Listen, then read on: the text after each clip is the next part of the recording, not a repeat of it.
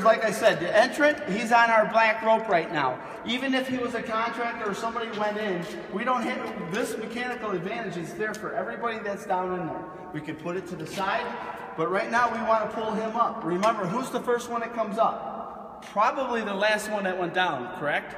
Because we don't know if they're in a tunnel. We don't want to pull the first guy over the top. It's not always, okay, but probably.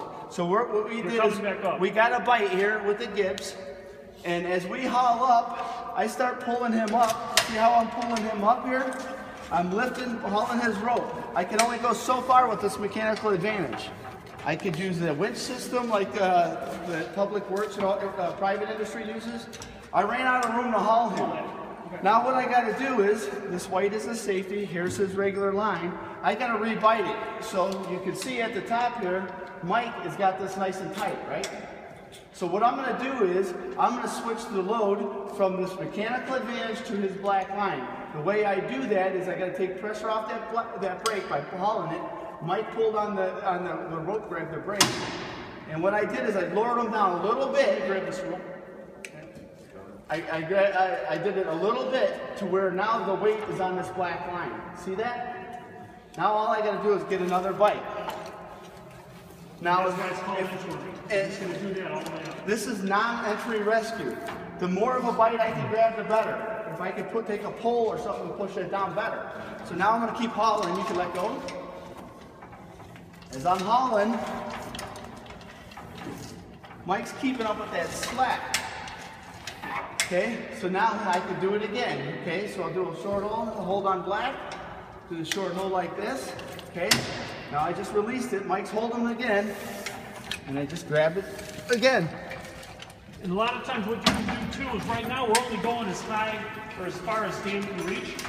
But if you got a pipe pole or something, you can send this Gibbs down as far as you can. Okay, hold on black. Pipe pole and push it all the way down. Hold on black. Another bite.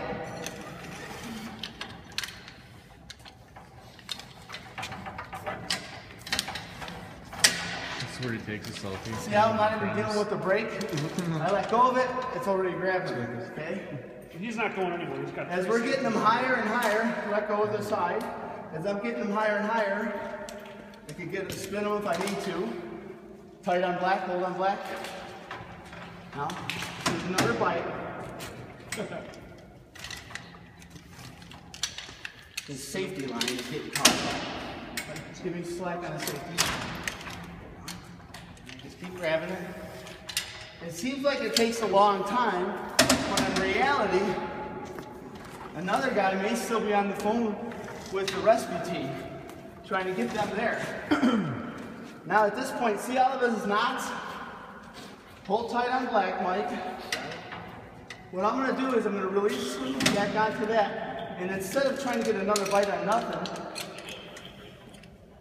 all I'm going to do now is take this mechanical advantage and clip it right into his harness with all the other stuff. All our safety's going to be in the way.